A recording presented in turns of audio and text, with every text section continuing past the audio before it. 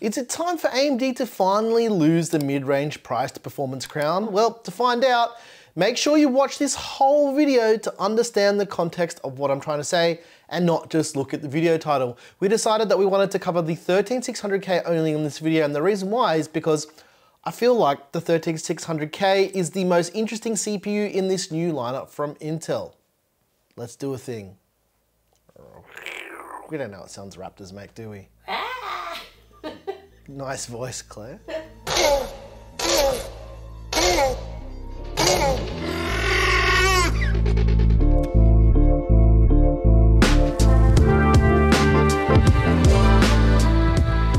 also decided to focus on gaming performance only for this video with a few different GPUs that we have here on hand. And the reason why is I understand that people want to see how many frames a new CPU and GPU can render at 720p on the lower settings, but that is not realistic in almost all use cases. Yes, it can show you how fast something is, but it's not something you should actually care about if you're gaming. We wanted to show you the performance in benchmarks you can actually run yourself. That makes sense. Now, I've got no idea about availability at this point, and given this is pre-launch, I think the 13600K is going to be pretty easy to get your hands on, and we've seen this with most of Intel's chips over the last little while, so hopefully it should be easy. The main thing I was interested in though was to see what would happen if we paired this new 13600K with three powerful GPU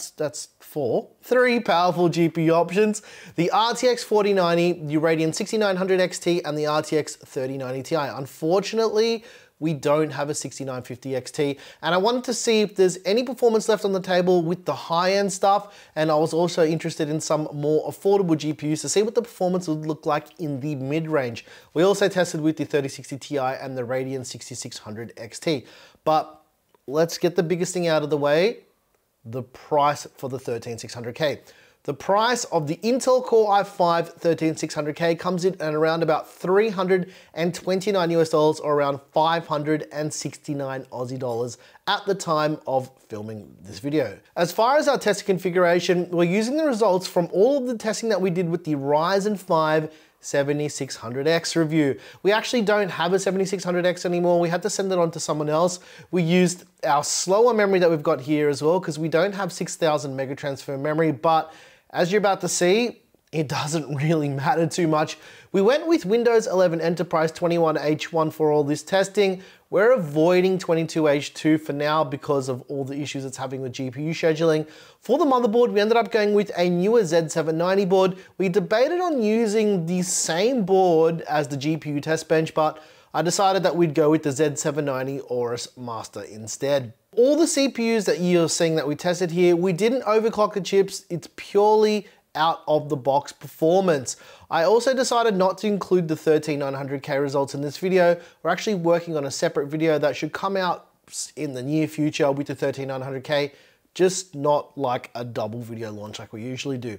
Let's start off with the performance that everybody wants to know about: Cinebench performance. We tested with Cinebench R23 only. We've got some historical data with R23 that we've collected from using heaps of different CPUs over the amount of time. So let's see how the 13600K stacks up. From our multi-threaded testing in Cinebench R23, it's immediately clear that the 13600K is an absolute beast. This is mainly to do with the addition of more E-cores. In total, the 13600K has 8 E-cores, which is up from the 4 E-cores of the 12600K.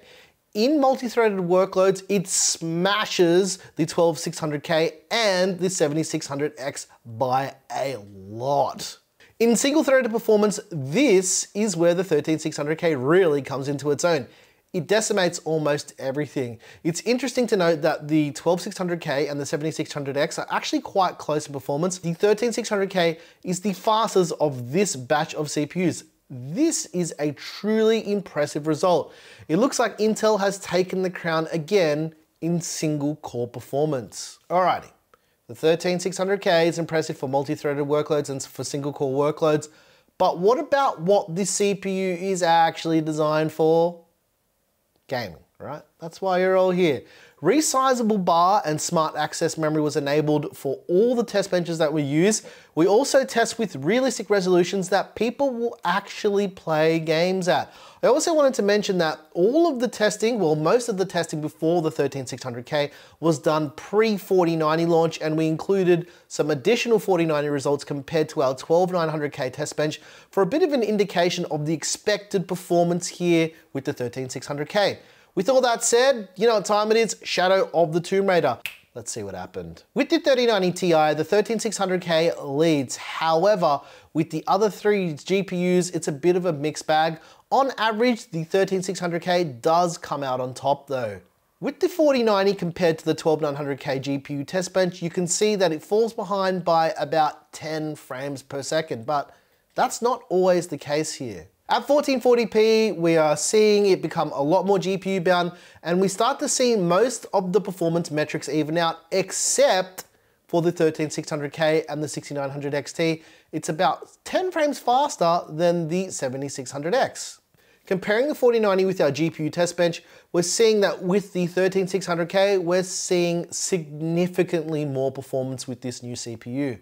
At 4K, we hit that hard GPU ceiling and the results across the board start to even out, with the 13600K managing to squeeze a couple extra frames out across the board.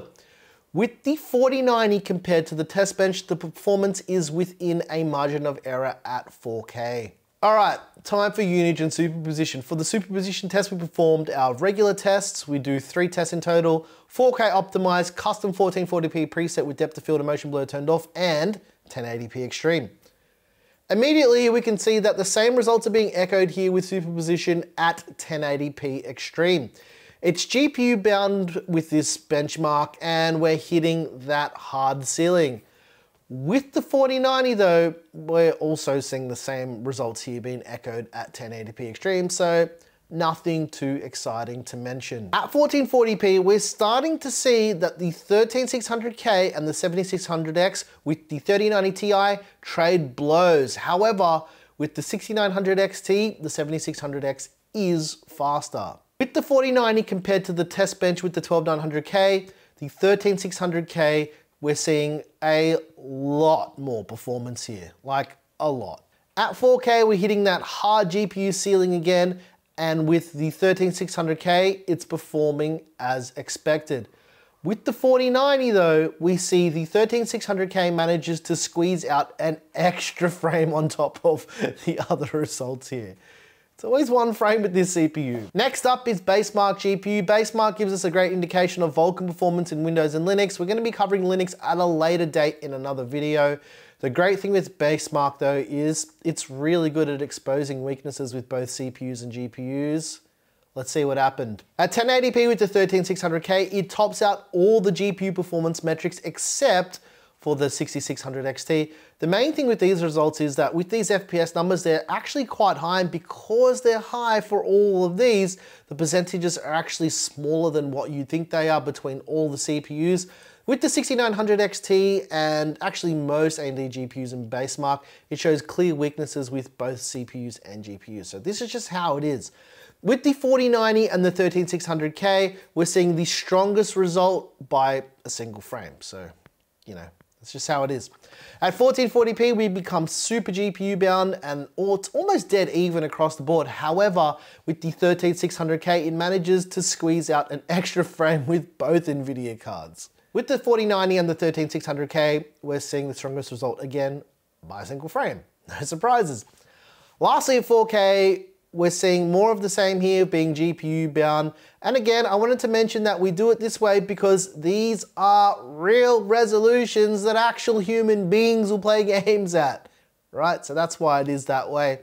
With the 4090 and the 13600K, we're again seeing the highest frame rate here. All right, next up is Cyberpunk 2077. We do this one a little bit differently because FSR is supported on both NVIDIA and AMD GPUs. I wanted to see what the story was if we tested at high settings with FSR set to quality mode. Let's see how the cookie crumbles. At 1080p, we're seeing the 13600K absolutely decimate the entire field at 1080p with the 3090 Ti. And we're also seeing this again reflected with the 6900 XT. The difference being here that We usually see better performance with AMD GPUs for this test, but you know, the CPU is faster, so we didn't see that. With the 4090 and the 13600K, we're seeing the exact same result here, being 222 FPS at 1080p. At 1440p with the 3090 Ti and the 13600K, we're still out on top because we are now more GPU bound. But flipping to the 4090, we see that it completely decimates our 12900K GPU test bench at 1440p. Lastly, at 4K, we're GPU bound and the 13600K and the 3090 Ti smash the rest of the field by a fairly big margin. And with the 4090 at 4K, pretty interesting results. For the last batch of gaming-based benchmarks, we've got Horizon Zero Dawn. This is a pretty popular benchmark at the moment, and like Basemark, it can expose quite a few weaknesses. Let's see what's up, dog. At 1080p in Horizon Zero Dawn, the 13600K and 3090 have the strongest result overall, but with the 7600X and 6900XT comes out on top. Now, here's where this gets interesting though. Compared to our 12900K test bench, the 13600K system smashes the 12900K system. Like, phew. I don't even have a sound effect for that. It just does it. Moving on to 1440p, we're seeing more of the same with the 3090 Ti and the 6900XT. They're just so close for all of the CPUs, except for the 13600K, blasting ahead of all of these benchmarks, except in one configuration, and you can see which one it is. With the 4090, the 13600K blasts ahead by a huge margin. I actually went back and tested this to make sure that these results were correct, and I kept getting this exact result consistently. Lastly, at 4K, we hit the hard GPU ceiling and almost everything across the board is equal with the 13600K. It picked up a few extra frames though. However, with the 4090, the 13600K loses a bit of performance here, which was a bit unexpected considering how good the 13600K has performed in this benchmark at this resolution a lot of the other times at the other tests. Anyway, as far as power consumption goes in our 1 hour stress test in idle 64, at idle we saw the CPU package power draw around 3 watts over that 1 hour period with an idle temperature of 32 degrees in our 18-degree climate controlled office on our open air test bench with a 360ml liquid cooler.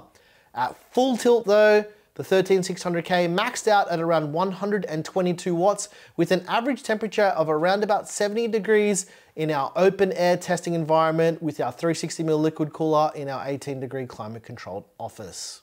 Hope all that made sense. We can draw a few conclusions for the Intel Core i5-13600K. For a 14-core CPU, it's impressive. However, like Alder Lake, Raptor Lake uses the big little architecture, so those 14 cores are actually 6 performance cores and 8 efficient cores. The comparison here is a tough one because although it's in the same class as other 6-core CPUs, it's in a league of its own if you start to consider that the E cores handle all of the operating system's background tasks with Thread Director.